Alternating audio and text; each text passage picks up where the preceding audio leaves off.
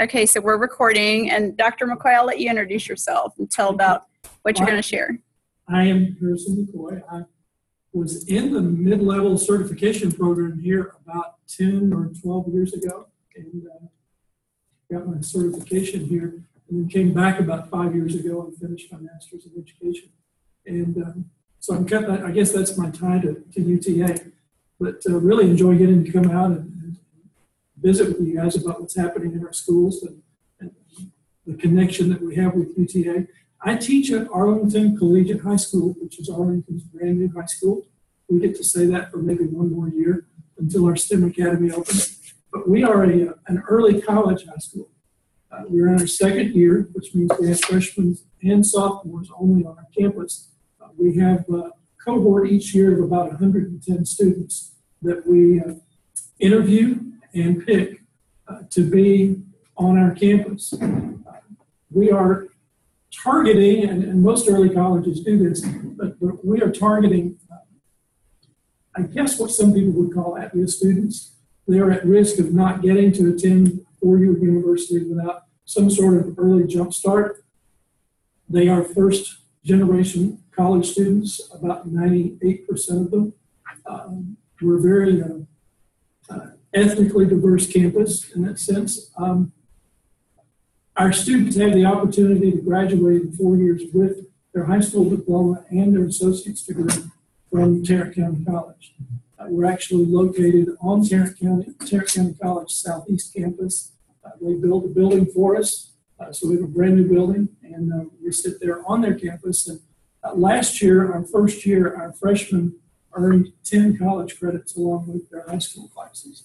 So they came out, well ahead, and we have some interesting relationships that are being cultivated with UTA and UNT and that really will benefit our students a lot. Our students found out last week that Texas Wesleyan will grant them transfer student status, even though they're only going to be about 17 or 18 when they get there. And so that means that if they have at least, I think they were told if they have at least 45 hours and they qualify for a Pell Grant, then Texas Wesleyan will basically write off the remainder of their tuition for the rest of their four-year degree. And that we were told by Texas Wesleyan that means about $22,000 a year that they'll be getting in grants to complete their four-year education. So they're basically getting it for free because the first 2 years don't cost them a dime while they're on our campus. So it's an exciting place to be. They're not all the best, brightest kids. I think work ethic has a lot to do with them being there.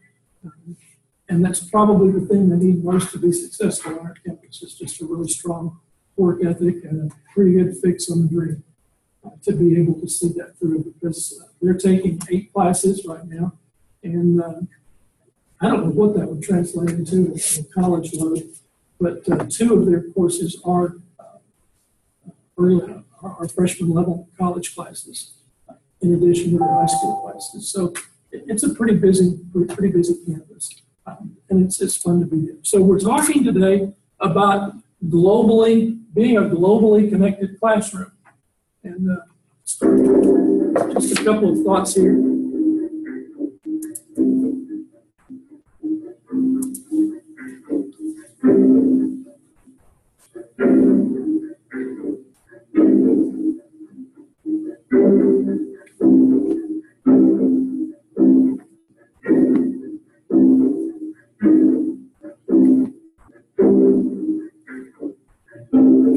So I'm going to talk about 5 things that I think help give me a reason to want to be a globally connected teacher and to have a globally connected classroom. I'm going to give just a very, very close to home example. I was sharing this with Dr. Simmons a few moments ago. I teach computer information applications, which can be kind of a boring class in some ways because we're awfully tied to teaching Microsoft. In a sense, that's what I am, as a shield for Microsoft. But we do get to teach computer hardware and operating systems. We do teach digital literacy and digital citizenship. but probably, I'm going to say half the year is spent teaching Word, PowerPoint, Access, and Word, Access, PowerPoint, and Excel. Yeah. And if you're 14 years old, and you've already come through what our Arlington students do in the 8th grade, which is a course called CTHEI, which takes technology and career and puts all that together in one class, they should be coming to me with a pretty good base in Microsoft Office. Not all of them do because they're 8th graders. But my course, I think, challenges me as a teacher to really make it meaningful and not just another technology class to get through. And so I've been working this year to try to bring inquiry-based learning into that coursework. And that's a real challenge because I don't know anyone personally who's doing that. I'm not saying they aren't. I just am having trouble finding research and data and good, strong assistance to help bring inquiry-based learning into that kind of coursework and that kind of curriculum. And so I took today off, partly to be here, but partly just to spend some time thinking through what I do. And I've been involved in that research process this morning. And so I was telling Dr. Simmons that because I think globally, she asked, what do your colleagues think about that? Well, I didn't automatically think of the teachers that I teach with. I thought of the teachers that I contacted just before I walked in the room here, who teach in Singapore and Mumbai and Kathmandu and Sydney, Australia, and Beirut, who are people that I consider up the food chain for me in terms of technology, education. And I just kind of put it out there to them. What do you guys think about this? What have you read? What are you hearing?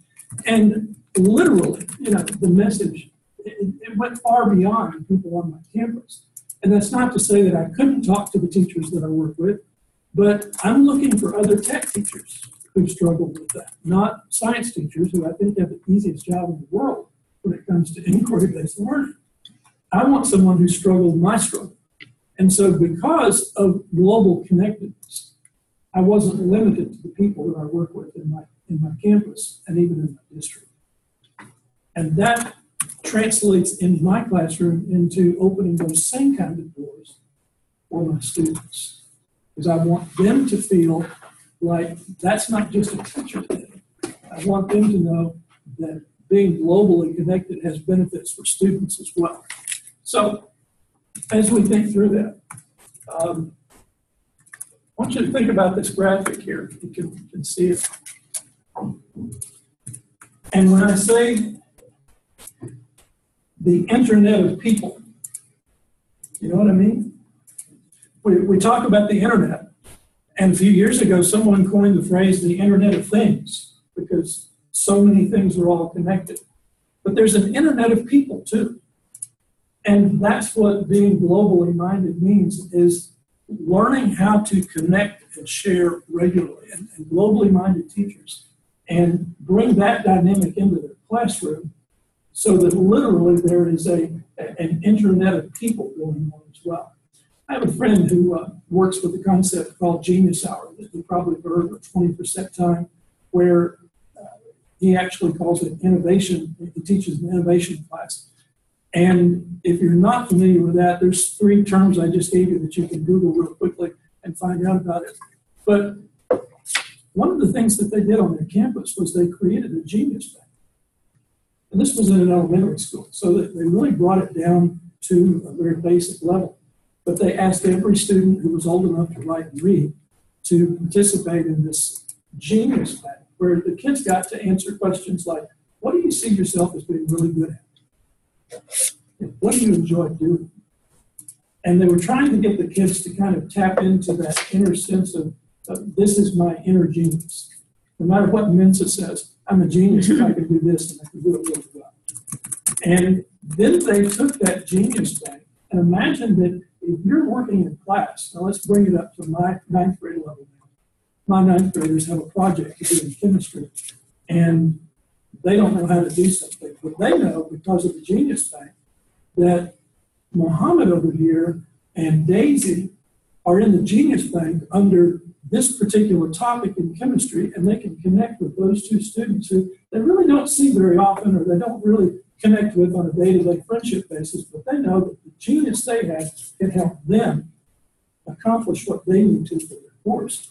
And that internet of people comes into play. And then, of course, you just take that and extrapolate that around the world. And that's what we're talking about, global. So global teachers bring that sense of connection and sharing regularly with other people into their classroom. Did you make that term up? What? Internet of people. I haven't heard anyone say it, so That's awesome. credit for it today. Okay, that's a great term. I've had like I said, the Internet of Things, and then I began to think about the people. Now, 5 tools that I use pretty regularly in my classroom. One of those is Twitter. I heard someone say, do you tweet? Someone said no. I've been involved with Twitter probably going on about 2 years.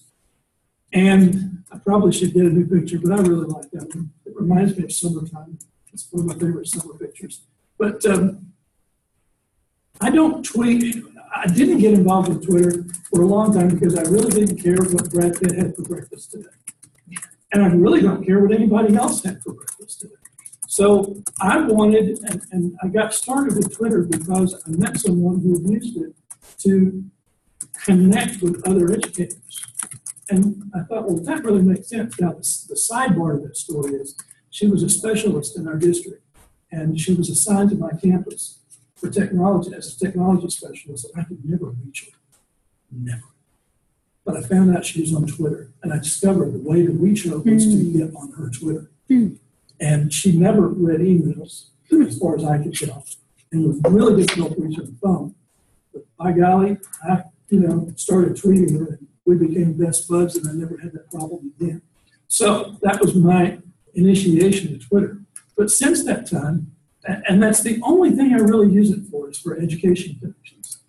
And so the people that I follow and the people who follow me, now I can't count the stray people who just randomly follow and who are involved with Twitter, all the time.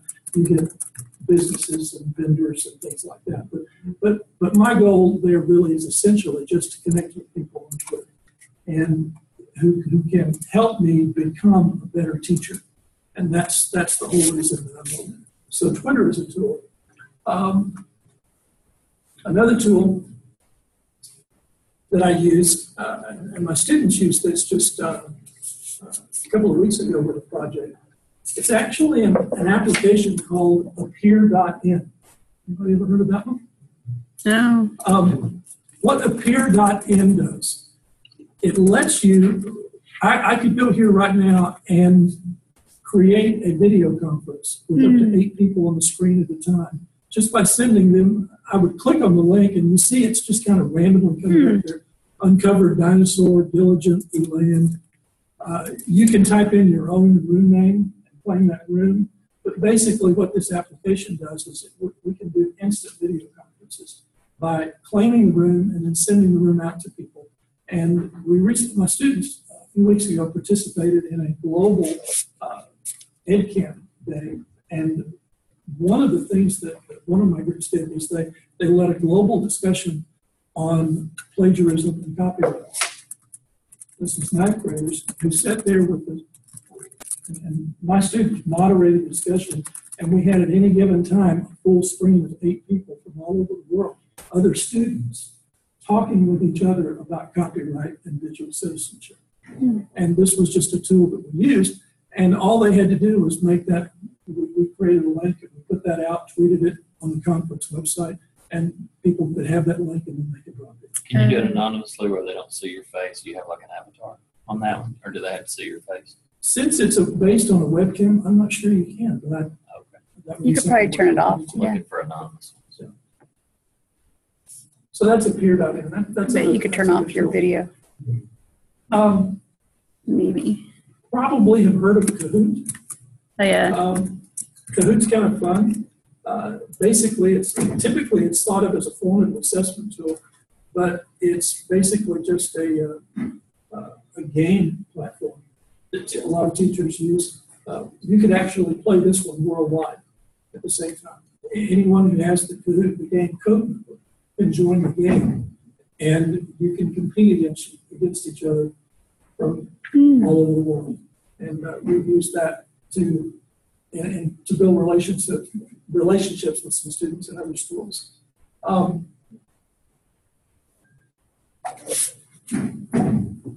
Skype in the classroom.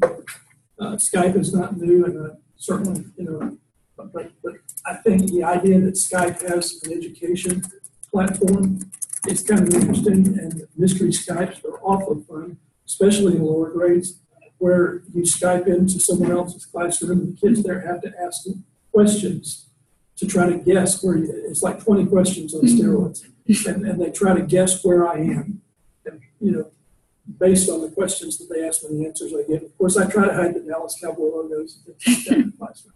It would be really direct clues there.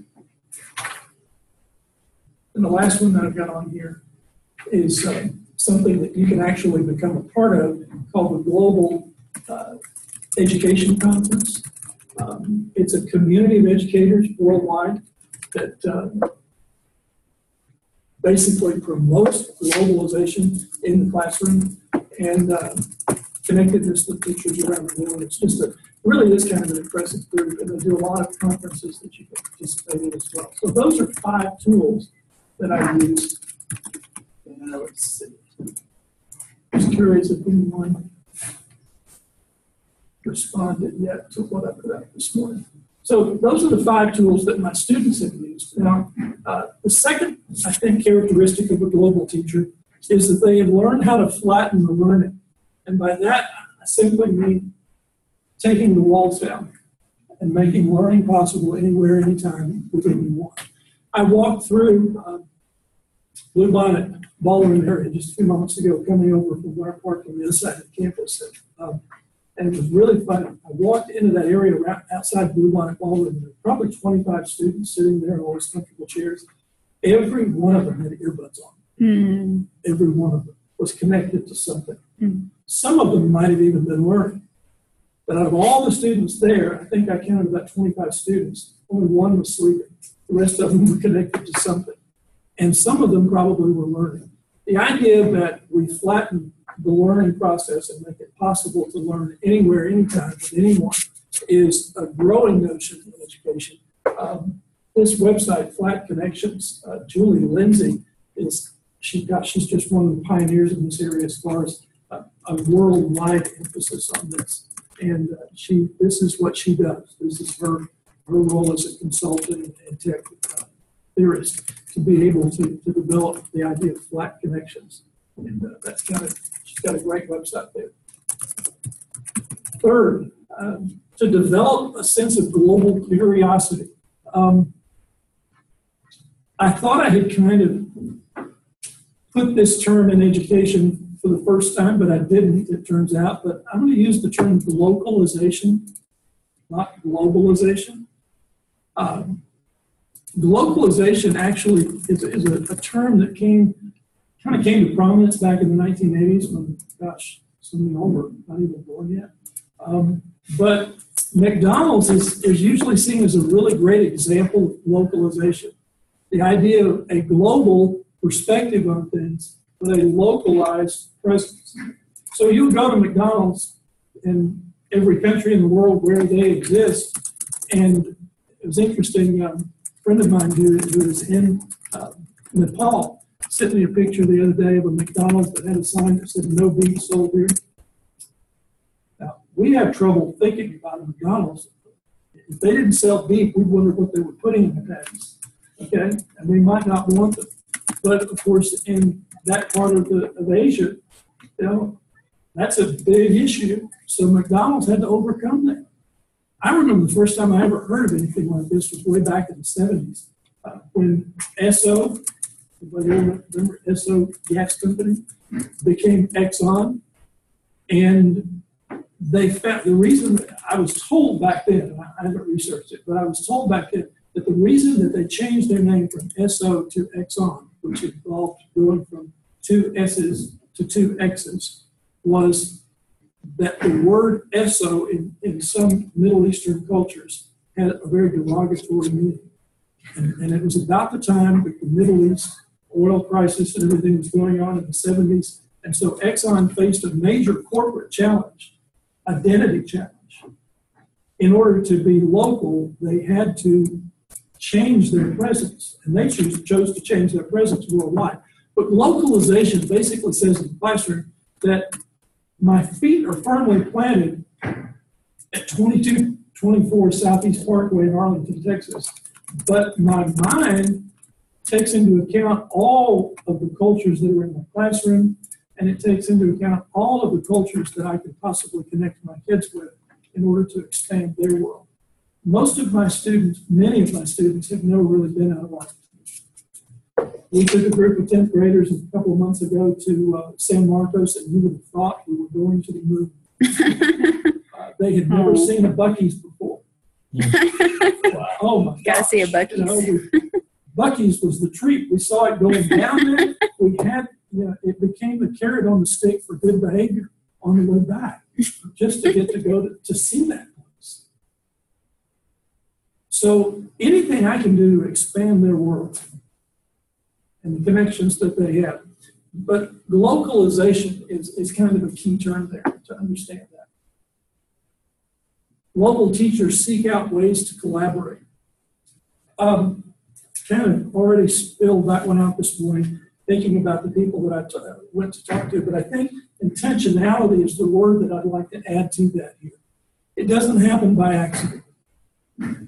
That you set your class up and you set yourself up deliberately to connect and to look for ways to collaborate.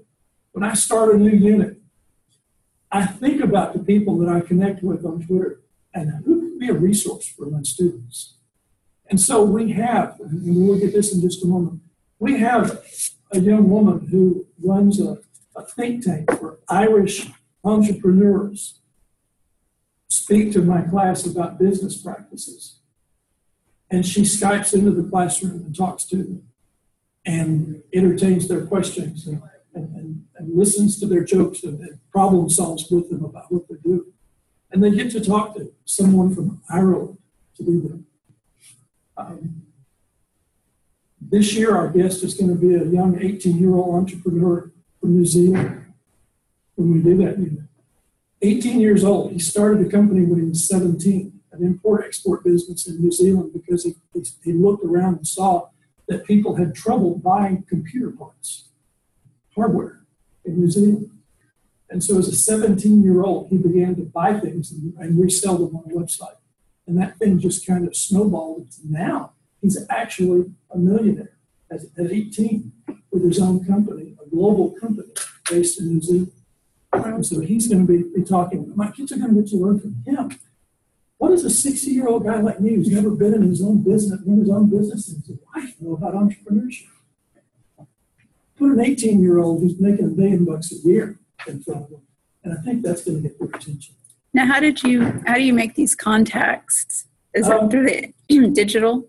Well, I read what's on Twitter, and I happened to see him one day. It was a retweet from someone who I do follow, and I was so intrigued by something that was going on there that I clicked on his feed and began to look at his website, and one thing just she introduced me to him on Twitter and just kind of established into a relationship. Okay. So, I mentioned Julie Lindsay earlier. She's developed a taxonomy for doing this, which is kind of, I think, helps bring this into higher ed. Because I know, high school, we don't maybe worry so much quite about taxonomies, but I learned when I did my work here that that's a key word. You need to know about taxonomies. So she did a great job developing a taxonomy for global connection in the classroom. And, beginning with an introduction, basically connecting the members of your own class with each other. Okay? Moving up to interconnection within the same school or within the same district. Moving out to begin to have managed global connections. And this is about where we are right now in my classroom because I'm still kind of running the show. However, Last year, when I was still teaching 8th grade at the junior high, we decided to set up a relationship with a British, it's a British school in Kathmandu, Nepal. And we wanted to get the teacher there that I was working with, we wanted to get our kids together, but they're 12 hours apart. Oh, yeah. And so how do we do that? So my 8th graders came up with the idea, let's do a night school. It'll be daytime where they are, Dr. McCoy.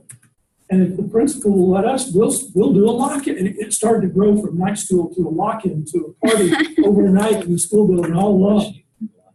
And so I was getting ready to be locked in with 24 8th graders. Wow. The principal said, whoa. And I was like, thank you. So, but he did give us the block of time from 6 until 10. And so the kids, some of them came back at 6. A lot of them just kind of hung out after school until 6 o'clock, and we all met in my room for pizza, and we did some other things and kind of waited. And about 8:30, when school started in Kathmandu, we were able to connect by Google Hangout with the classroom over there. And we began to play games with each other, and they had done an assignment ahead of time that they shared, and so they were complete the assignment together on the Google Hangout. And after about 10 minutes, I promise you, you guys won't be surprised at all. I looked around, and my kids were no longer looking at the laptops, doing what they were doing. They had just switched over to their personal devices, to their phones. And now they were on Instagram with the kids in Kathmandu. And it took off from my technology to theirs. And some of them still correspond with people and the friends that they made in Kathmandu in that experience. So in some sense, we have moved up a little bit in the taxonomy there with some of my students. But structurally, this is about where I am in my classroom right now. But it does lead on up to student with teacher management, and finally, student to student with student management. We came close here with the groups that were doing the web conferences a couple of weeks ago, because they really took off and they really ran that. I was kind of monitoring the whole room because I had 3 different groups going at the same time with 3 different subjects that they had going on in that conference. So just wanted to show you just a quick.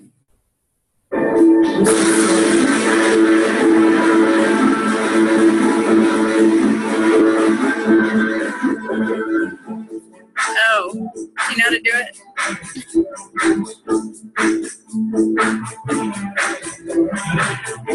Oh, yeah, click on, yeah, there you go.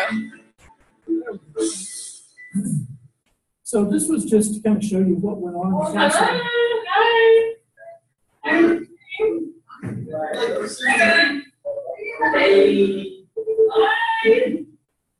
Right. Well, I see marketing, actually marketing for me, it starts always with the customer. So you have to really have a great understanding of a persona. So like answering the question, see every media that you like blogs, for example, like blogs about your potential customer, and you're trying to really understand about your lifestyle and daily life of your target customer. And then when you have that, then you choose, okay, so like, what's the best way, what's the quickest way for me to reach my customer? Should I create a blog, or should I create a video, or should I actually not even necessarily have to do online, you can do offline. So say like if you have a product for a student, maybe the easiest way for you will be to reach him actually just personally, just go to schools, go to universities, right? Do some organization. So that was our entrepreneur week that we did last week. And she supplemented what we did. Now this is these 2 guys were doing one of the conferences on a peer.in. This will kind of show you that's what the screen looked like with the other students. And so they were actually managing and moderating the conference for our classroom. Yes. 1776 at first for 28 years. And they slowly started growing and becoming for more. So there were Canada and Australia, most of the kids who were participating in that day. We're getting ready to do, or we are in the midst of something that I'm calling this year the experience. where the kids are all creating something based on what they've learned in my class so far this year. We've got a video production team, a computer science team that's learning how to code websites. We've got another group that's doing digital storybook publishing, and then another group that's just doing scientific research. And the idea is they're creating something, and on May 17th, they're going to share in Global Maker Day, which is a video conference where they'll be sharing what they've done the last 2 weeks of my classroom. And they have a time slot that they're responsible for filling that time on a live broadcast about what they did there. So that's kind of a shared effort, which brings us kind of number 5, which is using technology to bring people together. This is something I'm kind of proud of. We're getting to do this year, and Dr. Simmons said this is going to be my first ever webinar. Oh, cool. But we wanted to promote global classrooms, and as a part of that global education conference that I mentioned earlier, they're doing a global leadership week in April. And I kind of launched out to take a session there and be responsible for the content. And so I'm creating a webinar, and I invited some friends to participate in the webinar with me. And we're going to be talking about how can teachers who have no experience whatsoever, how can they put their class on track to becoming globally connected. And so Toby Carr is the young guy from New Zealand that I said that I was talking about earlier. He's going to participate in that. Jennifer Williams has a company that's Florida-based called Calliope Learning that she does consulting in that role. And then Justin is a teacher in Virginia who's just very, very globally minded. And so he's kind of the teacher representative. We've got an ed tech consultant and an entrepreneur from the student perspective, and I'm kind of bringing the moderator role to that. But so we're going to do that and see how that goes. Toby agreed. It's, I think, 16 hours difference for us in New Zealand. And so he's, almost tomorrow night when we get to that place. Wow. So he's kind of making himself available at a really weird time schedule to be a part of that. So this is the next thing that we have going on. And my students will kind of be involved in some of the prep work on that. So we participate in things like EdCamp Global, which takes place in the summertime. It connects teachers from around the world in an EdCamp format that's online. And it was, EdCamp Global was a 24-hour global EdCamp, basically. And there was something going on. That evolved into EdCamp Global for classrooms. After the EdCamp Global last summer, I suggested, wouldn't it be great to do something like this for kids? And if you're familiar with the EdCamp concept, on my campus this year, we're doing it's called a STU camp. So we're bringing the EdCamp model to our students. That's awesome. We're going to use it as a final exam prep day, where the kids get to come in an EdCamp format and get help with what they need to get help with. Well, I said, wouldn't it be great to do a global EdCamp for students? And some people kind of took that idea and ran with it. And we ended up with a 24-hour block of time, 24 time zones. And we had kids from all over the world that were participating in that. And they had taken a time slot. And the guys who were at the computer doing the talk on digital learning, that's what they were participating in that day. So global classrooms. And then the trilogy is complete this May with Global Maker Day, which is a makerspace and creating and sharing what you create in a global sense. So these are the things that we're kind of involved with in my classroom. And, it really is, I just think it's so important to bring students to the place that their world gets bigger. And it makes a huge difference in how I look at my classroom and how I look at what I do. Every day really is something. And I don't get bored teaching what I do when I kind of bring it out to that global sense. And I'm not isolated, and tremendous levels of support that teachers get when they reach out and develop those kinds of relationships. So I fully expect that not everyone that I contacted this morning will help me with my predicament about inquiry-based learning, but I guarantee I'm going to get some help on that. And it will make a difference in how I approach that as we go. Awesome. Well, good. Well, applause for what ideas do you have, or what sparked in your mind while you were listening. I'll just add, you really have to think outside the box with this kind of teaching, right? So like step one is like have an open mind to possibilities, because there's things I've done that if you told me 5 years ago I'd be doing it, I would be like, what? No, that's impossible. Or, And none of this is in my curriculum. right. So it's out of the box. I've taught ESL to students in Siberia through WebEx, which is a video conferencing system. So I would say video conferencing skills are really crucial. Even something simple as Skype. Just do video conferencing, even if you're just connecting to a relative or something, to get that practice. Sometimes Dana and I practice just to try new tools out. So practicing before you teach is really key. So you're at least one little step ahead of people. Be extremely flexible. I was doing a webinar with you a couple of months ago. Best laid plans, and I had a commitment that morning to go to play practice at church. And I took everything with me that I would need in case I got bogged down and didn't get back to the house in time for the webinar. I thought at least I can plug in at a Starbucks and do it from there. I got home and my wife had gone shopping and I was locked out of the house because I'd gotten a ride back home and I didn't have any keys to get in. I could get into the garage, and I thought, well, then I can get into the house, but then someone had locked the door between the garage and The wireless will project out there. Just sitting in front of Exactly. That is exactly what happened. I literally stacked up some boxes, made a platform there. My wireless was directly on the other side of the wall, so I had a great signal. And, I did it from there inside the I'm garage. here in my office. And there's a refrigerator behind there and all kinds of It worked. You can see the taping and bedding on the wall. Right.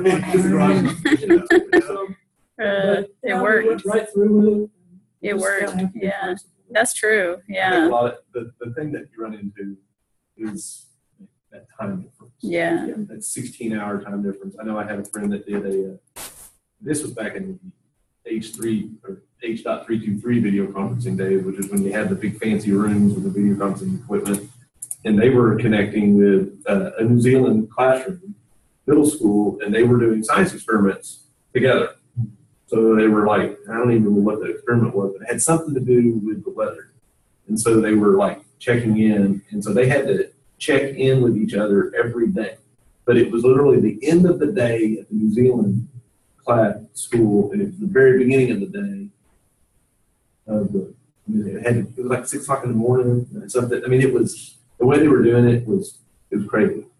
And they did it for several weeks where they were connecting back and forth all the time through this one classroom. So, I want to incorporate it into my multiple teaching practices, my last course. I'm not sure if we'll get to it this semester, but when we talk about, we spend the second half of the course talking about PBL, and I think it would fit pretty naturally with that to have some kind of international component. I visited the teacher that teaches it in the same course at UTD, and she has some international component to her classroom. Just one more thing that I could teach them that they could incorporate into a project. the social media today, connecting with people in other countries is maybe 5 minutes to connect with somebody, where 10, 15 years ago. So I would be trying to find colleges of education that had similar programs like ours that we could do a project, the same project, and discuss it. And there are international Twitter chats that go on a regular basis. There's one called hashtag What is School? What is school? But it's one of the largest groups of international educators that gets together. I think they're on Wednesdays about 4 or 5 o'clock our time. And I know it's while I'm driving home, so I never get to be there unless I'm off. But it's a real dynamic group of educators from around the world that take on different discussion issues. So. How do you guarantee that if you're teaching the same class over multiple class periods, how do you guarantee that every class is getting the same experience, that like this class where the first class is talking to New Zealand, what happens for your other 3 classes? I try to rotate it around and pick people in different time zones so that you get to experience it eventually. For example, when Toby speaks from New Zealand on our Entrepreneur Day, he'll get to speak live to one class. Everybody else is going to get the benefit of that on recorded video. And then the next time we do something, I'll plan it with someone who's in a time zone that is more for one of my afternoon classes. So just try to strategic. I am sensitive to that, but you just there's no way to do it back to back to back. So. And then you can always record it. Probably, if with permission, you could probably record some of that. Yeah. So I don't know. That's good. Any other thoughts or possibilities? I also had pre-service teachers like y'all chat through Edmodo in Australia. So it was asynchronous. And so I knew a professor who I'd met at a conference. We just were hanging out in the coffee area. And so we decided to do kind of this, chat through Edmodo. And so it was really, the cultural differences were the most interesting part of it, right? Because we were very Texas and they were very Australia. And so even though we had similarities, it was really interesting to see the cultural differences. So that's what I liked about it. I just liked the cultural, even though Australia is like English speaking, it's still very diverse and different. They have different viewpoints on becoming a teacher. And it's interesting. Yeah. It's really interesting to get to know, how the educational process, how teachers view their jobs. In other countries. Some of them work under tremendous hardship compared to us. And, oh my goodness, most of our teachers they'd see their world so much differently if they get to know a teacher who's teaching in the Middle East or in Asia under the conditions that they have to teach under to do what they do. And the salary alone, even if you factor in standard of living, cost of living, we're so well paid compared to probably half the world at least. So it's good perspective. Anybody else have questions? How typical is the global classroom in different districts, like let's say Arlington? Do you know other people who do these kinds of things? There probably are a couple of people that I know that are Arlington. Okay. I wouldn't say it's really caught on. It's a district-wide initiative. Yeah. Okay. Gotcha. Yeah, because it's out of the box. I would think this would be really good for foreign language learning, especially. I would think that's how it's used here. That the same person I know I've done ESL also connects with the Russian courses here. One of the Russian professors connects with them, so they learn Russian, and then we're teaching them English. So it has to be reciprocal, I think. So I think that's the key is building the relationships that let you have that reciprocal. Right, you're not just taking, you're giving. So bring something to the table. Any other thoughts, y'all?